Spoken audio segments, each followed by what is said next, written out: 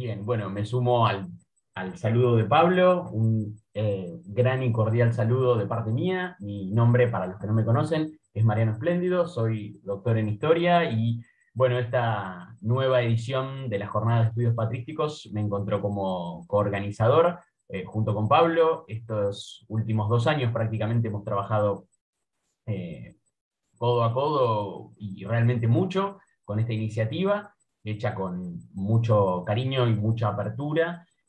Bueno, no voy a repetir lo que Pablo planteó respecto del espíritu de las jornadas, de hacer interactuar bajo una temática común y realmente convocante, como es este caso, en este caso particular, la cuestión de lo femenino en los padres de la Iglesia, tanto a investigadores e investigadoras consagrados, como también a aquellos que están llevando adelante sus tareas de investigación en esta temática, bueno, en diferentes etapas justamente de su formación. Así que es un enorme placer recibirlos a todos, hablantes de habla castellana, y ahora también a nuestro público que va a participar en inglés.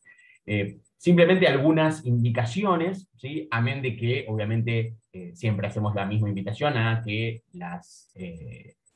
todas las redes de la biblioteca y los recursos que la biblioteca propone, la biblioteca de la Orden de San Agustín en Buenos Aires, están a disponibilidad para las respectivas investigaciones, propuestas para continuar con nuestra tarea de extensión académica y cultural. Obviamente eso muchos de ustedes ya lo conocen y lo utilizan. También avisarles que las conferencias van a ser grabadas y que posteriormente, cuando tengamos todas las autorizaciones correspondientes de los conferencistas, serán subidas al canal de YouTube. Y lo mismo con los textos y las publicaciones posteriores en las revistas de la biblioteca. Cualquier cuestión técnica, esto digamos, también es necesario aclararlo, que se nos corte la conexión por cualquier problema, les pedimos que no desesperen y que se reconecten al mismo link que fue el que recibieron, ¿sí? Cualquier otro inconveniente se les comunicará vía mail o haremos alguna pero confiamos en que no vamos a tener ese tipo de inconvenientes. Bien, les pedimos por favor que mantengan durante las conferencias y las sesiones los micrófonos cerrados, ¿sí? Respetemos los tiempos, todos los que son expositores, así podemos hacer un desarrollo lo más ameno posible, y bueno, tendremos los cortes tal como están marcados en el programa. Cualquier otra pregunta, a medida que van ocurriendo las conferencias, pueden depositar sus comentarios, preguntas en el chat para que los moderadores puedan transmitirlo a los conferencistas, claramente, o en el momento de las preguntas, habilitar el micrófono y preguntar tranquilamente, ¿sí? Bien, ahora vamos a dar la bienvenida a todos los participantes en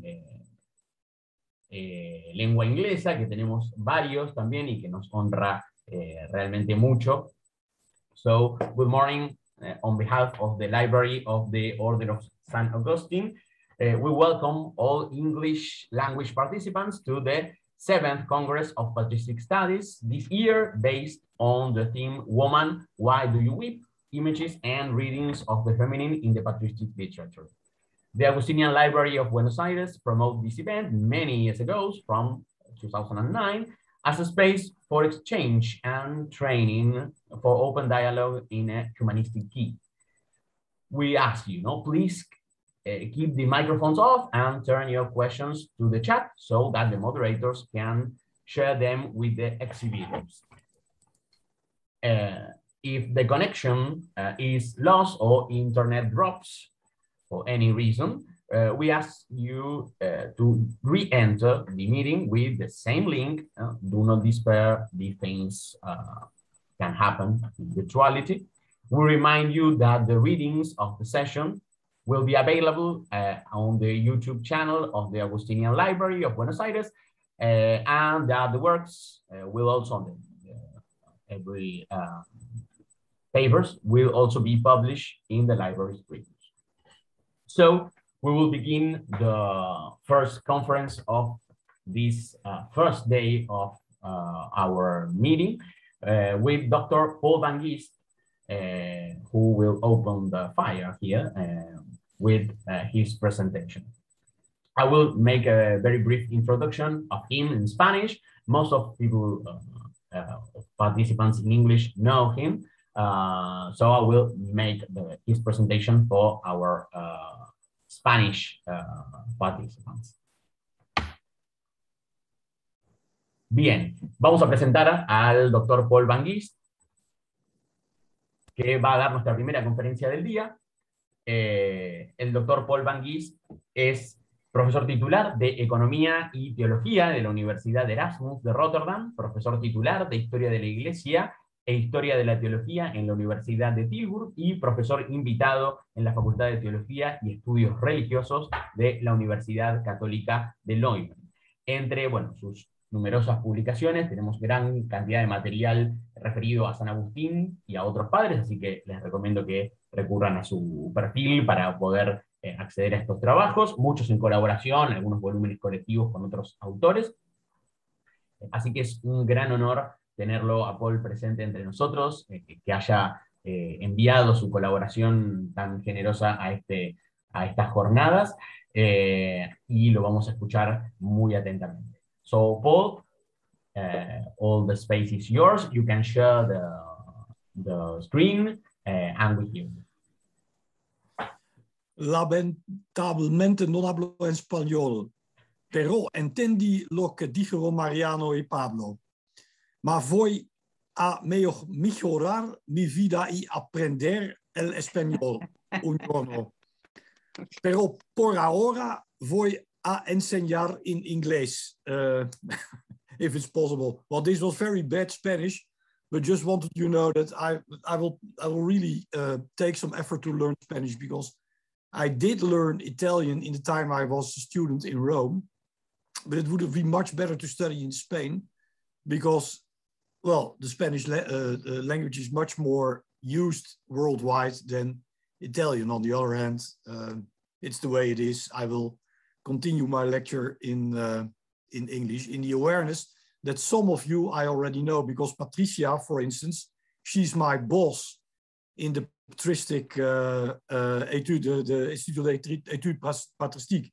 So this is a of obeisance.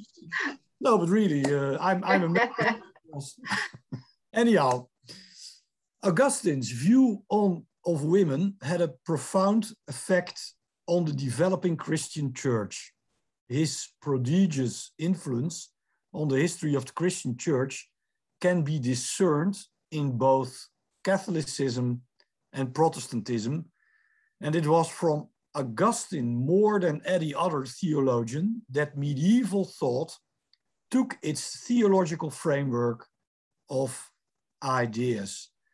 And last week I had to give a guest lecture at the Faculty of Psychology in Nijmegen, and one of the sources they use to introduce the students in the power of the memory is, as you probably will know, Augustine. So he's still, even after the Enlightenment, he's everywhere, even in the secularized West.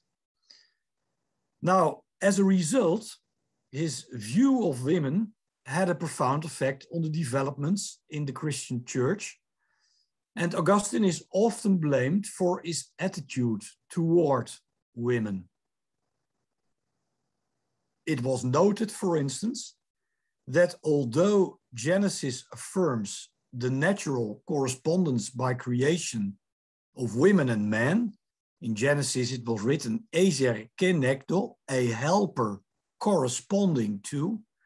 Augustine's exegesis of 1 Corinthians 11:7b, for he is the image and glory of God, but the woman is the glory of man, denies the image of God to women by creation. And the emphasis is placed rather on the manner in which Eve was meant to be a helper of Adam. And in his literal commentary on Genesis, the woman is found, figuratively speaking, walking behind the man, barefoot and pregnant. And Augustine's reasons for that purpose of either companionship or assistance in physical labor another man would have been a more suitable helper than a woman. And he concludes in his literal commentary on Genesis, if it were not the case that the woman was created to be a man's helper specifically for the production of children, then why would she have been created as helper, as Genesis states? I cannot think of any reason for a woman's being made as a man's helper if we dismiss the reason of procreation. So this is Augustine. Of course, it was also noted that any critical discussion of Augustine's attitude toward women as derived from his discursive texts must take into account the nature of his philosophical and social milieu as its predominant view of women. In his days, an utilitarian view of women was common to pagan culture, as evidenced by the distinctions made by Greek men who assigned women class divisions on the basis of social function. And this, in scholarly literature on Augustine and his view on marriage, was meant to be a kind of an excuse. Now, in my lecture, it is my aim to demonstrate that Augustine held more than a simply utilitarian view of womankind, especially in the light of his time. It is remarkable that insights put forward by Augustine in his work were actually diametrically opposed to the insight he puts forward in his literal commentary on Genesis. And in doing so, as a matter of fact, I'm also pointing out an inconsistency in his thinking about women. Or perhaps I should put it another way, as he gets older, his thinking about women becomes more nuanced. He wrote his literal commentary on Genesis around 401, and the treatise with which I'm going to deal with in my lecture, De adulterinis coniugiis, he wrote that treatise in 419, 420. And a third option is that Augustine, as an, well, let's say an occasional writer, allowed his views on women to be influenced by the concrete occasion for which he has to deliver a treatise or a homily. I will not discuss these three options any further because it would enlarge my lecture considerably. The fact is, however, that in De adulterinis coniugiis, Augustine develops a vision on women, which in a certain sense is at odds with the image in his literal commentary on Genesis. First, a bit of history. In 401, Augustine wrote his De bono coniugali, and he wanted to take, as you probably know, a middle position between the views of Jovinian and Hieronymus. Before 389, Jovinian, who was a secularized monk, had suggested that the life of consecrated virgins or male religious, in whose state abstinence was prescribed, was no more meritorious than that of married people. In baptism, everyone's equality was established. A choice for an ascetic way of life did not change this at all. Hieronymus, who was living with his widows, as you probably know, in Bethlehem, he was surrounded by widows. He had reacted furiously to Jovinian already in 393. He characterized, Hieronymus, marriage as vomit, to which no widow would want to return. All the more so because this state of life was said to have originated only after the fall. And Paul's word that the woman will be saved by her motherhood if she persists in sophrosune, piety, wisdom, he interpreted as a command to bring children to consecrated virginity. Yes, Hieronymus, he was a kind of a liner in a way. Strongly opposing to Hieronymus' rigid aversion to all things physical and fearing to be called a Manichaean yet again, Augustine wrote De Bono Conjugali. And he wrote that childbearing was certainly not the sad consequence of the fall, but belonged to man's originally established state. So he undermined the position of Hieronymus. But he undermined also Jovinian's point of view by identifying marriage as a good, although he emphasized also virginity as a higher good. This ambivalence in Augustine's marriage ethic was, in my opinion, the basis for a view of marriage that was unique for his time.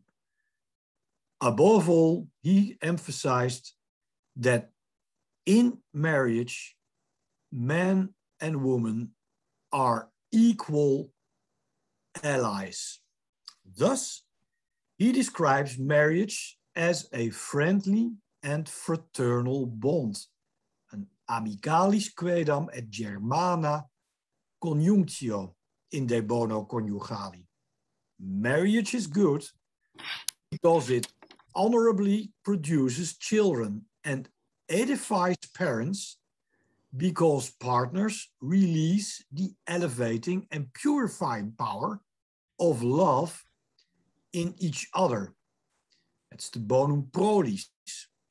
Through, and they in marriage, they purify the power of love also along the way through mutual fidelity, bonum fidei. And because by extension it reflects the bond between Christ and his church, a marriage also is represented as the bonum sacramenti. And underlying his conception of the bonum prolis is undoubtedly his aversion to the Manichaeans and to Hieronymus. But when he considers the bonum prolis and the bonum fidei together, he appears to want to elaborate marriage primarily as an alliance between man and woman on a perfect equal basis. So he says that the bonum prolis represents the first phase in marriage in which young spouses regulate their passion. Marriage as a remedium concupiscentiae. I don't think in Holland, if I'm going to elaborate on that in my research, they will be very happy. But on the other hand, it is an interesting thought. The bonum prolis, it goes hand in hand with the desire, and therefore it's a bonum, it goes hand in hand with the desire for the responsibility of parenthood. And the bonum fidei, in a further stage of the developing the marriage on an equal basis, then represents the phase in which the fire of passion has led to a bond of accommodation and above all of mutual loyalty, which is based on and expresses itself in the exclusive right to each other's bodies. But it's above all a good of the spirit. And if after, let's say, the passionate period, partners are forced to abstain by illness or old age, or if they both choose to turn to God through abstinence, their marriage, in the face of the bonum fidei, therefore, their marriage is at least as valuable as before. And in his suggestion to the elderly to abstain from sexual intercourse when their limbs are weakening, Augustine says, when their limbs are weakening. I'm not sure when that's going to happen, and neither he is very explicit on that. Augustine echoes not only his view of humankind, but also the idea that human development is ideally directed towards strengthening the spiritual bond between a man and a woman on an equal basis, which is simply more intimate than, or can be simply more intimate than the physical. But the physical bond is assumed. Abstinent is not decent, let alone a higher good, if only one of the partners pursues this virtue for the sake of individual self-perfection. His passages on this subject breathe an atmosphere of equality. Nor the man nor the woman is allowed to live a life in abstinence if one of the partners doesn't want to do so. Already between 397 and 401, Augustine formulated a view of friendship and community in marriage that was unique for his time, because equivalence and friendship, that is what he emphasizes in De Bono Conjugali. And that's not all. A later work, which has remained rather underexposed, is De adulterinis coniugiis. It has mainly served as a source for studies on divorce in the time of the Church Fathers in early Christianity. Yet the work contains surprising new insights on marriage and shows once again that Augustine's main concern was to emphasize not only the equality of man and woman, but also the moral superiority of women. The occasion for the writing of this book were the ideas of a certain Polencius, probably, we don't know much about him, he was probably an educated North African layman. And on the basis of 1 Corinthians 7, 10, 11, he had suggested that 1, a woman may not remarry if she has left without committing adultery, but 2, a person who was has sent away her partner or his partner because of his adultery may remarry without being accused of adultery. And he emphasized these opinions on the basis of 1 Corinthians 7, in which is 7, 10 to 11, in which it was written, "And unto the married I command, yet not I, but the Lord, let not the wife depart from her husband, and if she depart, let her remain unmarried or be reconciled to her husband, and let not the husband put away his wife." So this was the basis for the interpretation of Polencius, and it would be going too far to discuss Augustine's sometimes very complex objections in detail here. He goes on and on and on. But I will only note that Augustine emphatically rejects the first idea. Only adultery is the only valid reason for separation. Otherwise, one person could live in abstinence without the consent of the other, whether or not there is adultery, physical or mental. And in marriage, he says, the bond of community takes precedent over the desire for individual asceticism and self-perfection. And there has to be equality between men and women in this respect.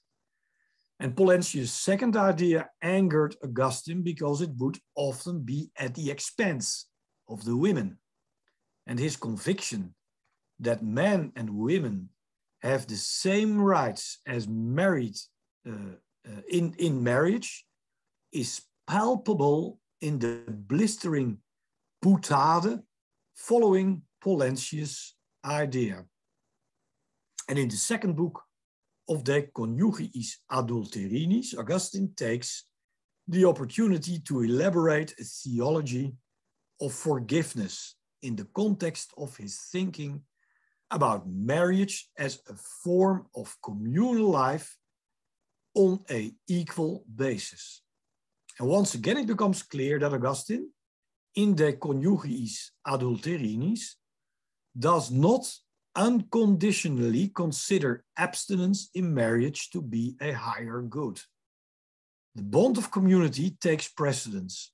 The pursuit of a higher good by one person may never, as I said before, without consent of the other, lead to the breakdown of the marriage.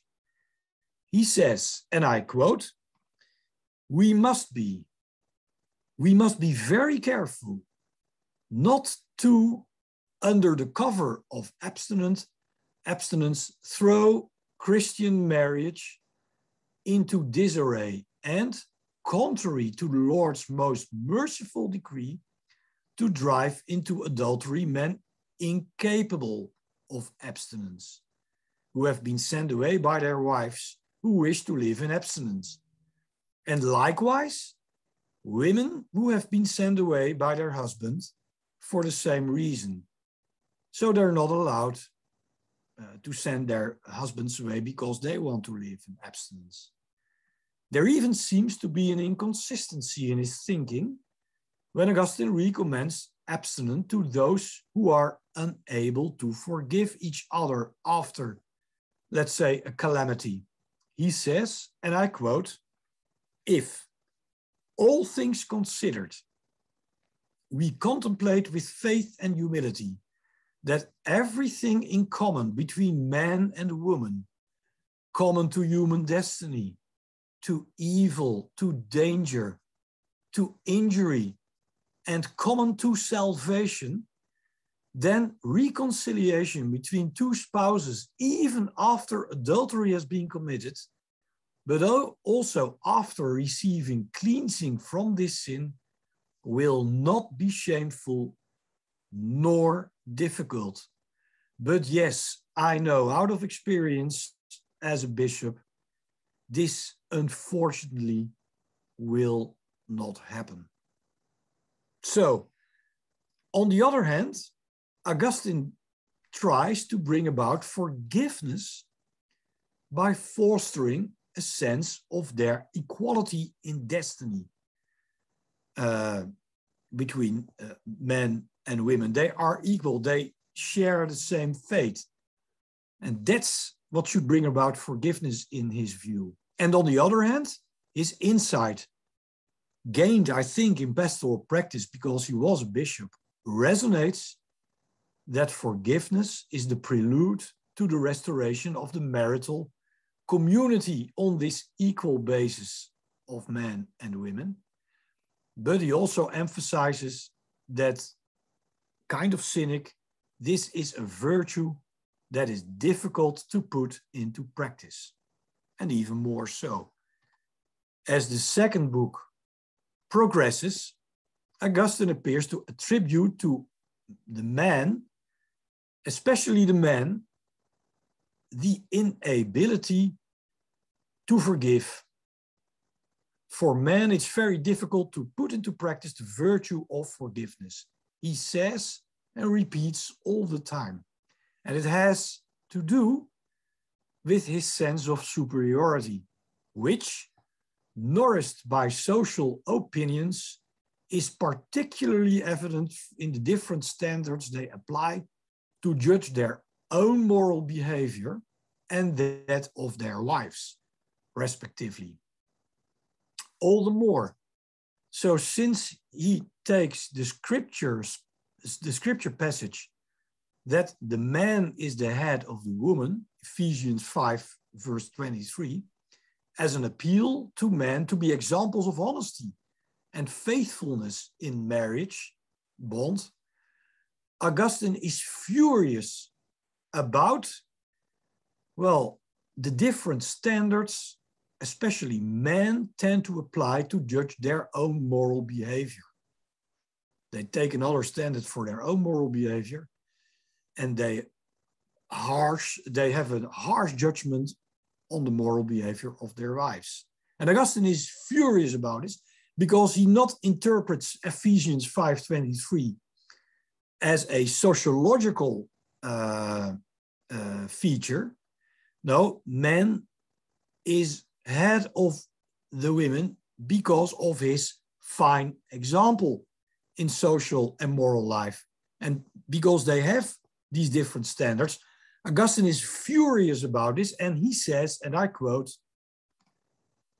as if they, men, should not therefore overcome their lust, because they are men with their superiority, and yet they are indignant when they hear that adulterous men suffer the same punishment as adulterous women, whereas they should be punished all the more severely because it is more right for them to surpass women in virtue and to lead by their example.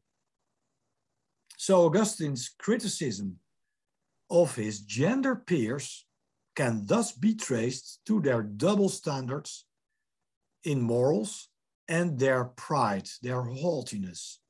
And the latter also fills him with great concern. It keeps men insensitive to the power of forgiveness.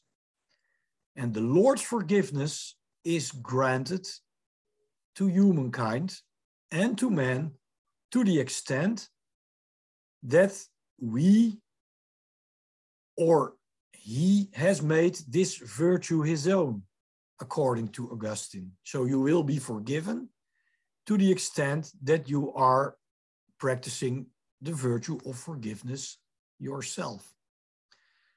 The blistering boutades, the blistering conferences betray Augustine's great irritation about the fact that many men, in his opinion, are still in a premature stage of their moral development. Women are better. Now I come to my very brief conclusion. Every word, whether or not written in response to Augustine's words in the controversy between Hieronymus and Jovinianus, takes on its full meaning when it is understood as a further elaboration of marriage as a bond of friendship between equals. The controversial views offered Augustine, the controversial views of Hieronymus and Jovinianus, offered Augustine the opportunity to enrich his idea rather than hindering its development of men and women as being married on an equal basis in this amicalis et Germana conjunctio. And if one looks at Augustine's view on marriage from this point of from his point of view, that men and women are equal, then he appears to see unfaithfulness as an opportunity to acquire the virtue of forgiveness. And every self-image that hinders Christ's forgivingness has the opposite effect to healing. And it is precisely in the context of marriage, however, that especially men should be convinced as quickly as possible that they need forgiveness and should be forgiving. In this respect, we still have much more to learn from women in Augustine's view. Thank you very much. Thank you, Paul. We really thank your exposition. Well, it's been really clear, but we will share the space to everyone who wants to participate. Abrimos el espacio para consultas, preguntas, intervenciones, si quieren, pueden escribirlo o pueden abrir el micrófono y participar. If you want, you can write in the chat or you can participate with your microphone, turn on. And Paul will answer. And I will try to understand. We will try. Yeah, if you talk slowly, I may be able to understand. It's Okay. Paul entiende algo de español. Si alguien quiere preguntar en español y habla lento, no hay problema. Sí. Si no, lo traducimos.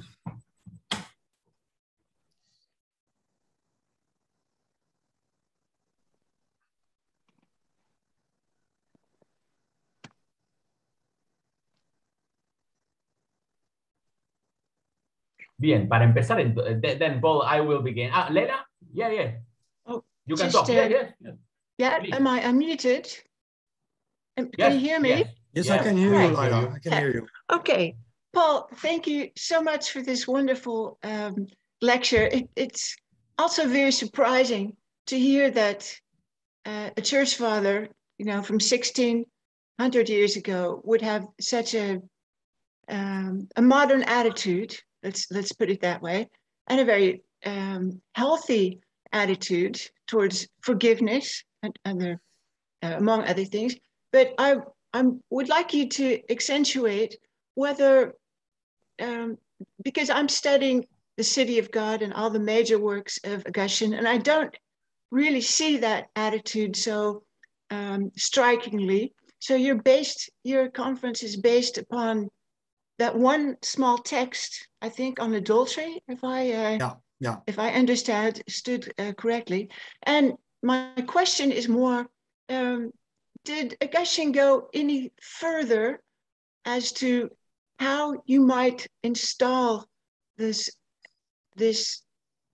consciousness of forgiveness in men, or did he just leave it hanging as a universal problem which we're still dealing with after 1600 years?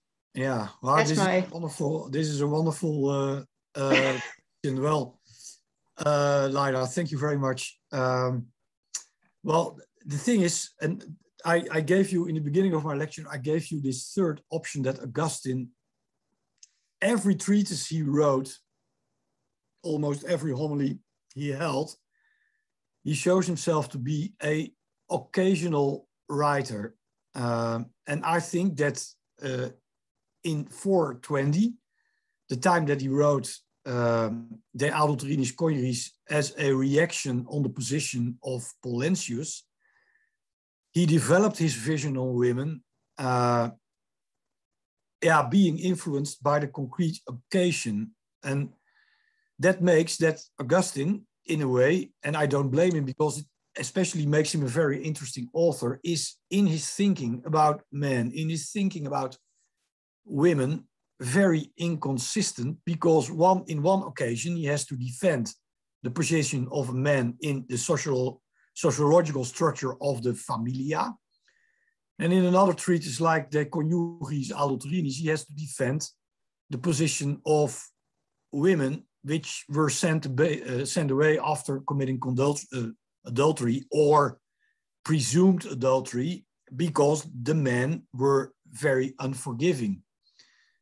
And the way he wants to implement, the way he wants to interiorize in his audience this position of this virtue of faithfulness, forgivingness, well, he has some, let's say, rhetorical strategies, lamenting, always insisting with the same question: why do you so? Why do you do so? Why are you so? It cannot be this way that you are so unforgiving.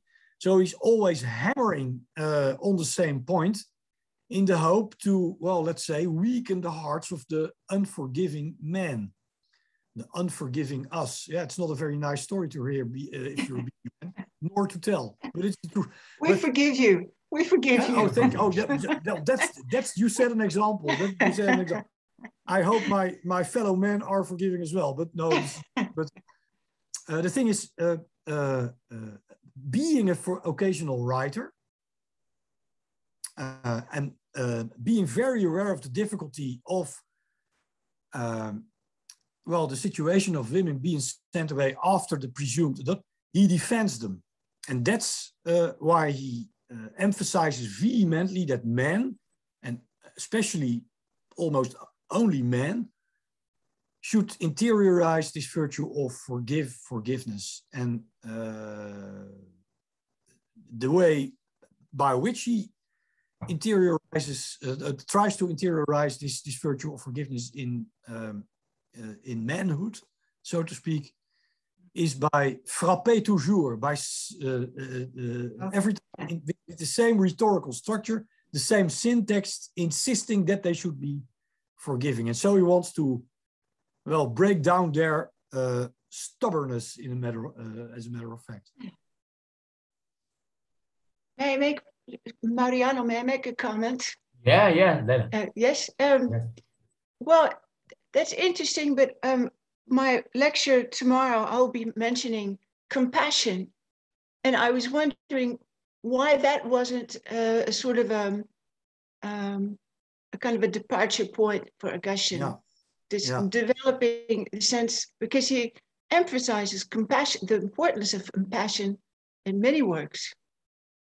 Oh, but the ears are closed, obviously, from that. Yeah, that I think that well, it's good that I had the first lecture and you. Yeah, because you can get me tomorrow. Yeah. yeah, but the ability to be to interiorize this habitus of forgiveness anticipates on the virtue of compassion, I think. And I think that because he is an occasional writer, he insists in this very specific situation in which he tries to undermine the position of Polentius. I think that given this special situation, he found himself to insist on the virtue of forgiveness. Compassion would have been another story, because the man he has in his audience, I think in the time he wrote against Polentius, they did not have to be, they did not need to become compassionate. They had to become forgiving first. I think that was what the virtue of forgiveness. And the virtue of compassion, I agree totally and utterly with you that this being compassionate is a mandatory characteristic for a married man and a married woman, but then on an equal basis and without the difficulties which are caused by adultery or presumed adultery. That is another story, as a matter of fact. Yeah. But in Bodo Conjugali, I agree with you that he insists on being compassionate. Thank you. Thank you, Paul. Oh, thank you for your question. ¿Alguien que quiera participar, volcando su pregunta en el chat o abriendo el micrófono? Anyone else who wants to participate? Luisa? I will try to do it in English, but if I forget some word, please help me. No, just try. Paul will understand. I was studying about the figure of Perpetua, the martyr, and I was reading about an interesting lecture about her confession, because this author, I forgot the name, tried to say that the only situation that she was in front of the governor and declares, I am a Christian, was political business. Era un asunto de Estado. Sí, I agree. Y trasladó este asunto privado de la creencia y de su fidelidad y de la iglesia, y lo volcó en un asunto público. So I was wondering if quizás en este movimiento de perdón o de igualdad o esta lectura moderna que hace, se puede trasladar el perdón del adulterio, también podría verse de alguna manera como un asunto político o de Estado en términos de la unión. Yeah, I think this is a very interesting and provoking thought. I'm not sure. I should un pensamento buona. But I think that you have that's a very provoking thought. I should dig into this. I cannot say that because I focused on the analysis of forgiveness in the coniugiis adulterinis. But it might be, I think it's a very interesting approach you mentioned, Louisa, because it might be that forgiving as a unique point of Christians was exemplified in not only the Passio Perpetua, but also in later treatises. Augustine wrote on de Bono, de adulterinis coniugiis. That it's interesting. Yeah. It's a very. So I have no answer, but the question is provoking. It's a very provoking thought. Thank you. And I think, well, I'm in my on my hard disk. I'm thinking, what is in the life of Cecilia and all these early.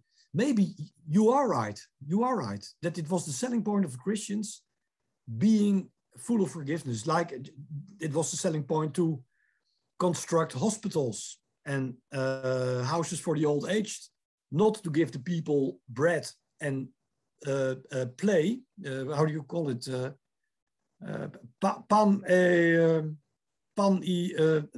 Bread and play in the Colosseum. Circuses. Pan y circo. Yeah. Pan e circus. So, but that was a selling point of the Christians. But it also can be that was a sociological selling point. As a matter of fact, they attracted people to them because they had this option for the poor. But it also can be that putting emphasis on the virtue of forgiveness. That could have been spiritual unique selling point of the Christians. I thank you for this wonderful line of thinking. This question also. Yeah. Gracias, Luisa. Thank you both. Anyone else? We have time for another intervention. Para otra intervención tenemos tiempo todavía. Si alguien quiere preguntarle, hacer alguna sugerencia. Creo que alguien estaba abriendo el micrófono. No sé si... Patricia, perdón. Patricia? Only to say hello. And Hi, I would like to say that it's an honor for us as Argentinian scholars to have you in this important conference. And well, and I would like to say your position about Augustine is very interesting because it's a very different perspective. Absolutely, yeah. That's right. You're absolutely right by saying this. It is an exceptional treatise, and I'm not surprised that only women dare to ask questions after this little lecture. That's a joke. So thank you, women, for asking the questions. And I understand the silence of us men. Bueno, para ir cerrando, Paul, I have just a remark about your presentation, and I think that this position that Augustine takes, an intermediate position between Jovinianus and those who Hieronymus says about the superiority of virginity, of celibacy, and Augustine is how can I say it? It's more human. It's he sees the social value of social bond. No, this is a question of friendship. Absolutely. And this is you can say it's we can read it, we can understand it as a strategy with other bishops contemporary of Augustine, a strategy in this world which is way to Christianization, that it's, well, we should strengthen the Christian family. So marriage really it's important. Yeah, that's a wonderful thought and a wonderful valorization of well, the analysis of the coniugiis adulterinis I have just given. It's a wonderful thought you up.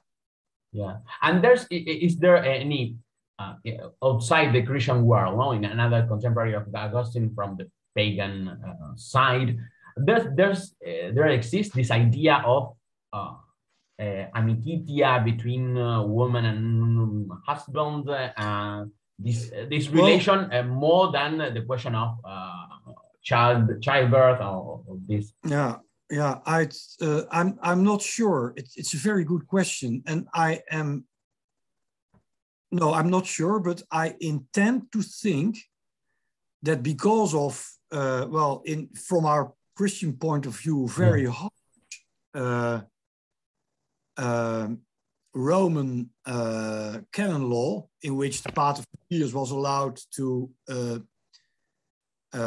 say when a child was born, well, it's up to me whether you can stay alive or not. He had 7 days to decide on that.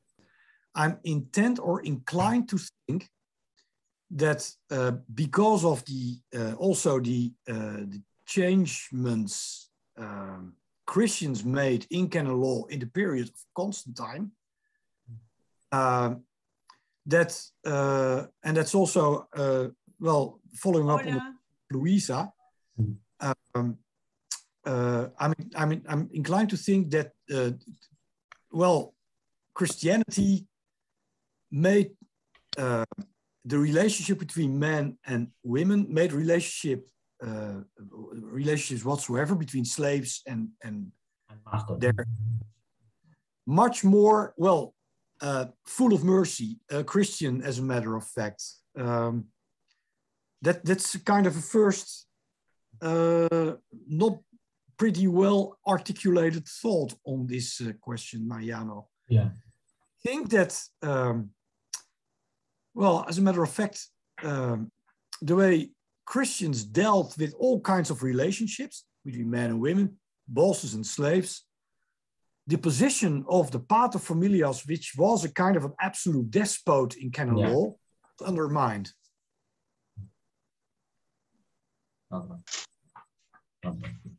Yeah. Well, Paul, thank you very much for the answer, to receive all the proposals and to be really gentle and kind with all of us. We are really happy to receive you. Estamos muy felices de haberte recibido, de tenerte en este espacio. Sin duda. To visit the land of the Pope, that will be my dream. To visit the land of the Pope, that's right, that's right. The extreme south. Yeah. You have come to Argentina in your life? No, anyone? Any time? No. No, but I had an uncle who lived in Buenos Aires. Really, my grandfather was married twice. So my father, but it's a personal story. He had an elder brother of the first marriage of my grandfather, and he moved to